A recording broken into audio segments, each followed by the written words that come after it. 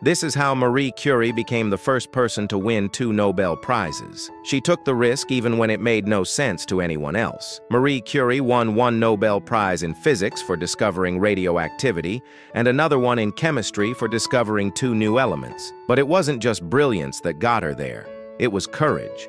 She faced rejection, sexism, and danger, yet she kept going. If you're holding back, here's how you can be a risk-taker like Marie Curie. First, ask what small risk you can take today. Are you playing it safe to stay likable, to fit the role others expect? Curie studied radioactivity at a time when it was dangerous. Your version might be pitching an untested idea, speaking up in a room that intimidates you, or starting something new before you feel ready. Next, ask where your validation really comes from. Are you driven by your own belief and satisfaction, or approval from others? Curie kept researching even when no one supported her work. What's something you'd keep doing even if no one noticed? Writing that draft, studying that topic, building that project. That's the work that matters. Finally, ask what you're holding back. Is there something you haven't shared because it's not perfect yet? Curie didn't wait for flawless or perfect.